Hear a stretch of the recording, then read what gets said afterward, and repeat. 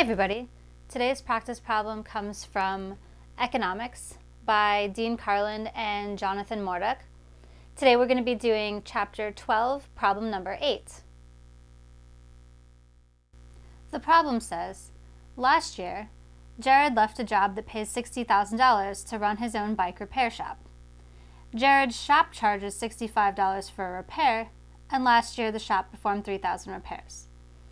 Jared's production costs for the year included rent, wages, and equipment. Jared spent $50,000 on rent and $100,000 on wages for his employees. Jared keeps whatever profit the shop earns, but does not pay himself an official wage. Jared borrowed $20,000 for the shop's equipment at an annual interest rate of 5%. And then there are two parts to the problem. One of the parts asks us to calculate Jared's accounting profit, and the other one asks us to calculate Jared's economic profit. So the first thing that we have to do is we have to understand what the difference between those two things actually is. So we'll just start with that sort of equation, and we usually think of profit, just as a reminder, we usually simplify a little bit and we just say, oh, profit is just total revenue minus total cost. But here we need to be a little bit more specific than that to fully understand the distinction between accounting profit and economic profit. So here I can write accounting profit is just total revenue minus explicit costs. I could have written total explicit costs if I wanted to. Whereas economic profit, call that econ pi, again starts with total revenue. But then, rather than just subtracting off explicit costs, we subtract off what I'll call total opportunity cost. And we can say that this total opportunity cost, or what we actually refer to in economics when we say the words total cost, as the sum of explicit cost and implicit cost. So we could say that economic profit is just total revenue minus the sum of explicit costs and implicit costs. So you'll notice that the distinction between the formula for accounting profit and the formula for economic profit is that economic profit also counts implicit costs as a cost in the formula. So the next step that we need to go through is understand what an implicit cost is. Explicit costs are costs that are usually the ones we're used to thinking about, meaning those things that we're explicitly, not surprisingly given the term, writing a check for, paying via credit card, handing over cash for, that we're explicitly paying out money. Implicit costs, on the other hand, are costs that don't involve a literal paying out of money, but are still costs nonetheless in that they represent foregone opportunities or foregone situations where I could have earned money. Okay. And as we go through the different examples of the different costs incurred by Jared's business, we'll be able to see that distinction between explicit and implicit costs, and it becomes a little bit more clear when there are examples involved. So what we'd want to do here is we'd want to actually come up with three headings to think about these different types of profit that I could say, let's think about revenue over here, which is just the money that we're bringing in. And then let's think about explicit costs here. We'll keep a running total of those. And then let's think about implicit costs over here. So we can just go through the problem and think about for each cost that's listed, whether it's an explicit cost or an implicit cost. So let's just go through in order. It says last year, Jared left a job that pays $60,000 to run his own bike repair shop. So he's not literally paying $60,000 for the privilege of running this bike repair shop, but he did give up an opportunity that was worth $60,000, right? So, it's only a matter of semantics to some degree to say that an explicit cost of $60,000 means you're writing a check for $60,000 versus an implicit cost of $60,000 means that you're getting nothing when you used to be receiving $60,000. See the difference? Nonetheless, this $60,000 that Jared was making at the job that he had to give up to take on this new business counts as an implicit cost. So we can say over here, we've got $60,000 per year implicit cost. We can keep going. It says, Jared's shop charges $65 for a repair, and last year the shop performed 3,000 repairs. So that's talking about money coming in. So that's going to be under our revenue calculation here, right? So we can say that they're getting a price. Well, this is our quantity. Our quantity is 3,000. And our price is 65. So here we know that total revenue, when we're selling all of our output for the same price, is just price times quantity, right? So to figure out our revenue, we just have to multiply these numbers. Now, of course, we could use a calculator, or we could just say, well, let's just multiply these. And we'd get something that looks like this.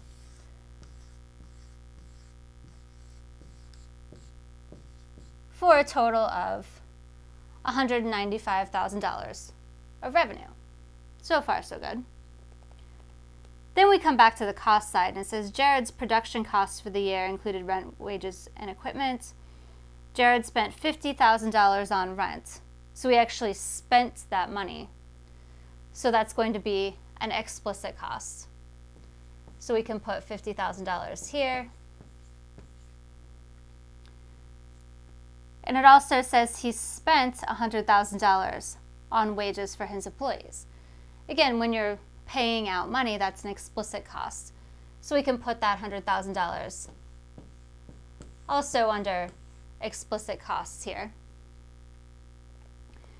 Now, the last piece of information says, Jared keeps whatever profit the shop earns but does not pay himself an official wage.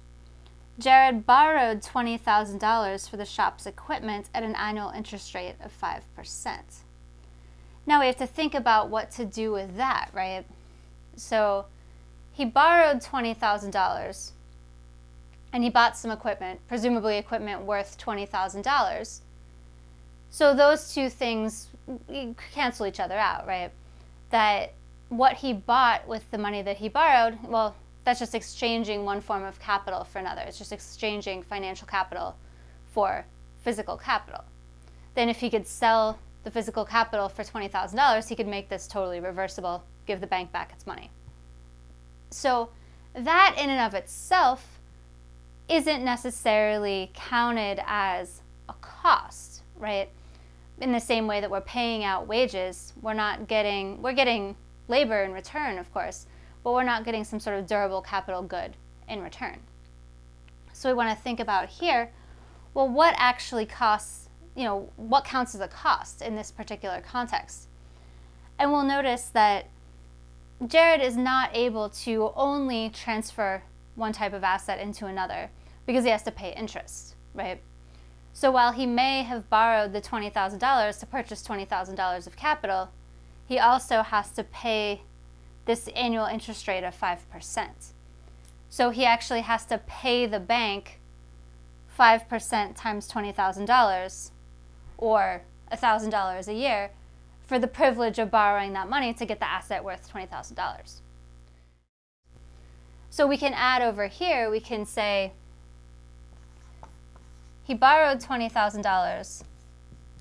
He has to pay 5% interest on that.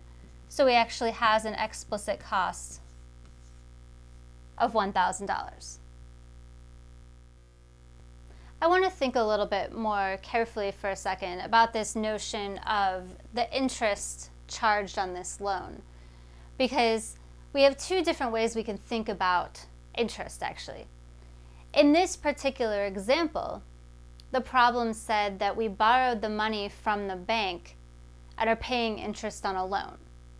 And that's why we counted that interest as a cost that is under the explicit cost category. But notice still, it was the interest only that was charged here and not the $20,000 in addition, because we got the $20,000 and invested it in $20,000 of capital. So it's really the interest that becomes relevant. And here it was an explicit cost.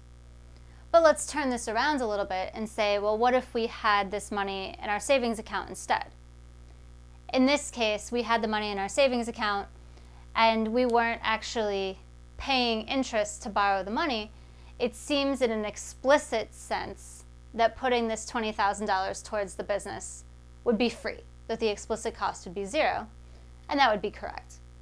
But that doesn't actually mean that the total cost of doing so would be zero. Because what you're actually doing, if you have $20,000 in the bank, and then you're choosing to invest that $20,000 in your business, you're foregoing whatever interest that $20,000 in the bank could have earned. So now interest rates are basically at zero, which means the implicit cost of doing that is very low. But let's think about a very simple scenario where the money, this $20,000, rather than being borrowed, was in somebody's savings account, earning an interest rate of 5% per year. If that were the case, then if the $20,000 from that savings account were invested in the business, there would be an implicit cost of $1,000, because that $1,000 is the interest that would have been earned in the bank that's not being earned because the $20,000 was put into the business instead. So now, to figure out accounting profit and economic profit, all we have to do is add up these numbers and then subtract according to the formulas here. So here, our explicit costs are $50,000 plus $100,000 plus $1,000. That's going to give us a total of $151,000 per year. And then our implicit costs, we don't actually need to do any adding because there's only one of them in this example. So we can just leave this at $60,000. And we can say our accounting profit is just our total revenue, which is $195,000.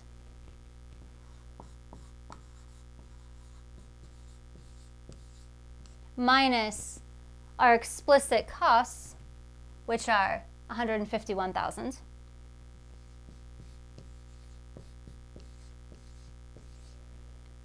So if we were to subtract these here, we get $44,000 per year in accounting profit.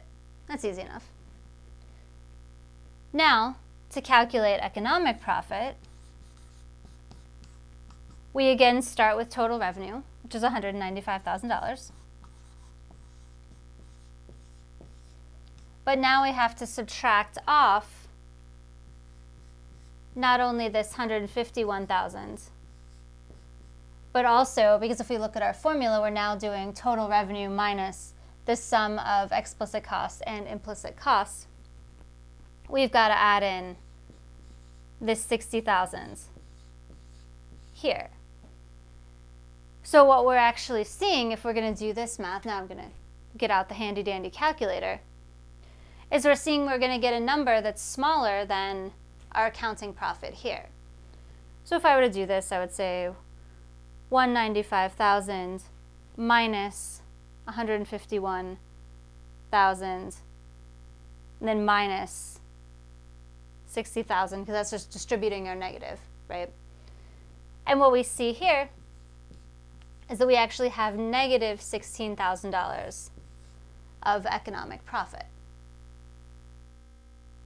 Notice that because the difference between accounting profit and economic profit is exactly this implicit cost here, we could have also calculated economic profit by just saying, well, our accounting profit is $44,000.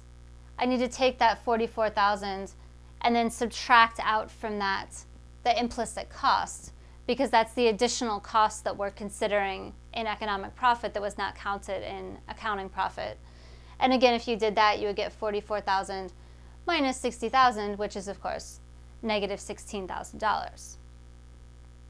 Now we can think about what this means a little bit. We notice that in general, our economic profit is going to be less than our accounting profit. And that's going to be true whenever we have some positive implicit costs here, or when we have some positive foregone alternative opportunity as compared to the path that we're considering, in this case, starting a new bike repair business, right? And it's even possible, as we see here, for accounting profit to be positive, but economic profit to be negative. And that's because the interpretation of economic profit is the following. Positive economic profit means you're doing strictly better than you could elsewhere. You're getting some extra sort of profit.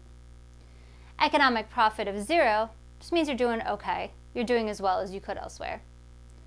And a negative economic profit means you're not doing as well as you could be doing elsewhere. So it's really important to understand what this measure of economic profit actually means, especially since we're going to be coming back a lot and talking about this idea of 0 economic profit, where 0 profit in a traditional sense or in an accounting sense sounds pretty terrible. But what we're going to see is that firms are generally more or less happy with 0 economic profit. And that sounds weird if you don't understand what's going on here. So we can say here that this negative economic profit means that this business owner could be doing better elsewhere. And we can actually see why that's the case. So here, by opening this bike repair business, our entrepreneur is making $44,000 a year. But in order to make this $44,000 a year, he had to give up a job that paid him $60,000 a year. So even just comparing these two numbers shows us exactly why he could be doing better elsewhere, and also shows directly the math of why economic profit is negative here.